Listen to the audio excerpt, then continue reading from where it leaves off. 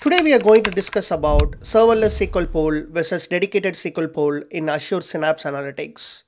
This is a very important interview question, and usually it is asked in different ways. For example, you might get a question like, what is Serverless SQL Pool or what is Dedicated SQL Pool?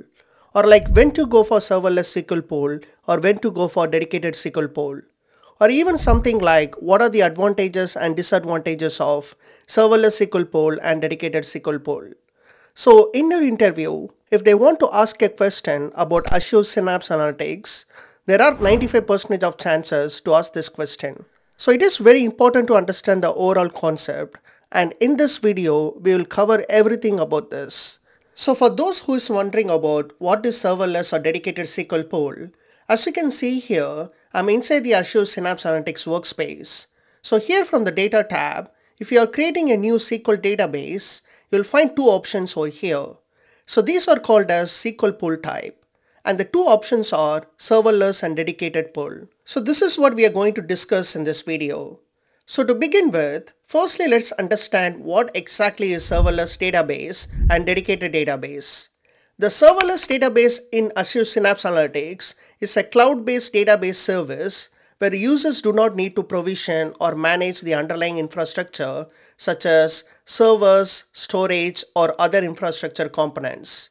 So basically what this means is, in the serverless database, we do not need to set up any infrastructure, which means that when we create an Azure Synapse Analytics, the serverless SQL database will be automatically created and will be available built-in. So we don't have to do any kinds of infrastructure setup, and all these are completely managed by Azure itself. So that's why it is called a serverless database. On the other hand, the dedicated database is a cloud-based database service where users provision specific resources upfront, including compute instances, storage, and other infrastructure components.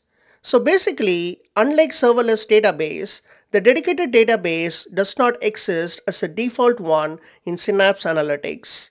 So we have to create it if required. So because of this, the infrastructure is completely maintained by us, such as to configure the amount of compute that we needed and other infrastructure components. Say for example, if you're going to do a set of operations, you can create a dedicated pool just specifically for that. So that's why it is called as a dedicated database. So this is the basic definition of serverless database and dedicated database. Now let's discuss about the advantages of the serverless database. Firstly, the main advantage of serverless database is less cost. The reason for this is, one beautiful thing about the serverless database is, you have to pay only if you use it.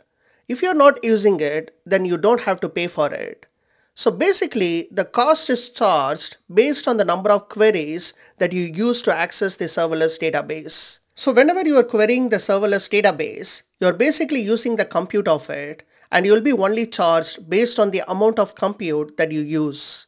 So because of this reason, the cost would be very less. Another advantage of serverless database is you get quick results.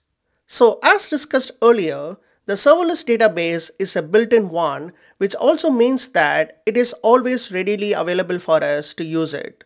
Say for example, if you want to access any tables from the serverless SQL database, you can just write a query and access it anytime without waiting, which helps in getting quicker results. So this is also one of the main advantages of serverless database.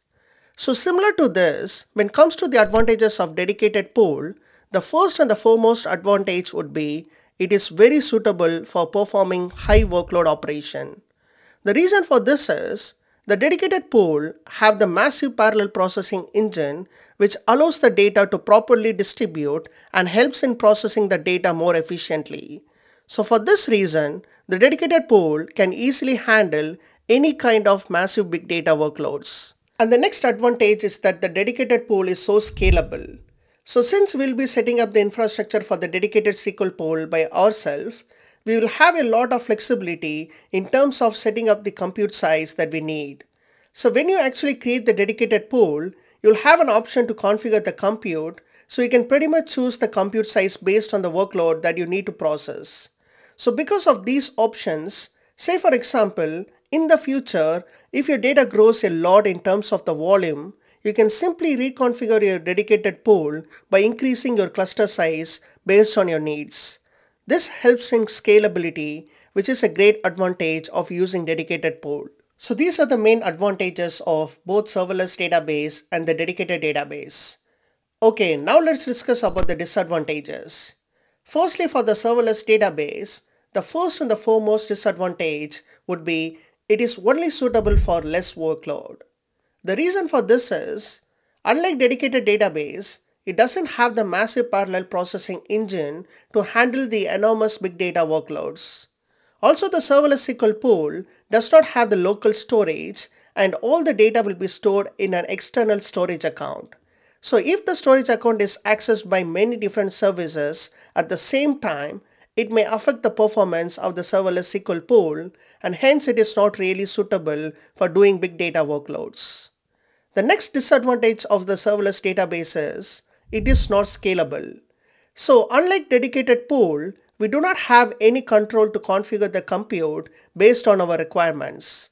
We do have the autoscale option available in the serverless SQL database, but it will not be well suitable every time based on our high workload needs. So if your data becomes huge in the future, and during that point in time, if you have been using the serverless database, then there is a high chance that the performance will be affected. So for these reasons, it is not really scalable, which is one of the main disadvantages of serverless database. So now let's see the disadvantage of the dedicated database. The first one would be it is high in cost. In dedicated database, the more the performance, the more the scalability, the higher the cost. As you can clearly see here, the cost of the compute is really high. So even for a medium compute size 1000 data warehousing units, the cost of the compute for 1 hour is around 16.90 USD. And the cost might grow exponentially when you increase the compute, which makes it as an expensive component. Also, one thing to note here is, unlike the serverless SQL database, there is no such concept like you'll be charged only when you actually use it. So what I mean by this is, as you can see here, in the dedicated pool, we have an option to pause or resume the dedicated SQL pool. So only when it is on, you can access the dedicated SQL database. Otherwise, you cannot access anything in the database. And as soon as you start the SQL pool, you'll be charged based on the selected compute. And even if you're not actually using anything like querying the database, etc., you'll be charged. So this even further makes this as an expensive component. The next disadvantage is that the dedicated SQL pool gives lower results. So this lower results is not in terms of the performance, but related to how quickly we can access the database and get results from it. So unlike serverless database, the dedicated database is not readily available. So unless and until you turn on the dedicated pool, you cannot access the tables within the dedicated database. So if you want to query the tables, the first important step is to check if the dedicated SQL pool is on or not. So if it is not on, you may need to turn on the SQL pool, which will take at least 3 to 5 minutes for it to turn on. So due to these reasons, there is a possibility of delay to get results when you have to quickly access the dedicated database. So this is one of the main disadvantages of the dedicated database. Cool. So we have seen about what is serverless database and the dedicated database, along with its advantages and the disadvantages. And now, most importantly, in the interview, they might ask you an interview question like, when to go for what? So basically, they would expect you to explain the different scenarios that is well suited in choosing either serverless or dedicated database. So let's see how we can answer this better.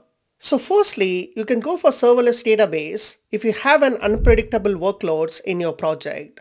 So what this means is, for example, consider you're working on a project which requires you to submit a month-end report. So for this scenario, there is a high chance that you'll be accessing the database a lot during the month-end time. And after the end of the month, the frequency in accessing the database might become less.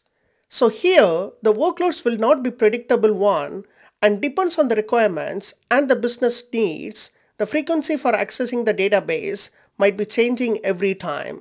So in this scenario, the best option is to go for serverless database. On the other hand, if you have your predictable workloads, you can go for dedicated database. For example, consider you are working on a project where you have a set of ETL pipelines that runs every day exactly at 10 a.m. in the morning to load the big chunk of massive big data to the database. So here, we know that the frequency is fixed and therefore it is a predictable one. So in this scenario, we can go with the dedicated pool. Also, one common example is, consider you have a pipeline that takes regular backup of your entire data from the database every month. So for these kinds of regular activities, it is better to go with the dedicated pool considering the predictable and the massive workloads. And the other scenario where we can go for serverless database is, consider if you want to have a database which is mainly used for ad hoc queries, then you can go for serverless database. So what this means is, as discussed before, the serverless database is built in within Synapse Analytics and it is always available for us to use it. So whenever we want to query the serverless database, we can do it anytime without any issues, which makes it really suitable for ad hoc scenarios.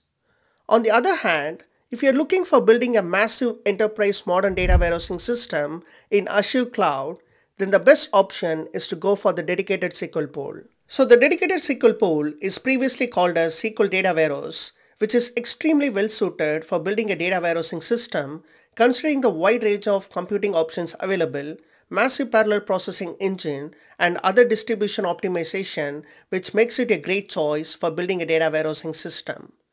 And finally, to end this up, if the cost is the key, then the best option is to go for the serverless SQL database. And whereas if the performance is the key, then the best option is to go for the dedicated SQL database. So this is the best way to answer in your interview if you are asked when to go for serverless SQL database or when to go for dedicated SQL database. I think now you have a clear understanding of the serverless SQL pool and the dedicated SQL pool. So as said before, it is very important interview question. So I hope all the things that are discussed in this video is well understood by you. Cool. So if you have faced any challenging question in your recent interview, please let me know in the comments. I'll make a video about this if the question is really interesting. So that's it for today. Please like, share and subscribe if you found this video useful. See you in another great video. Until then, cheers. Bye.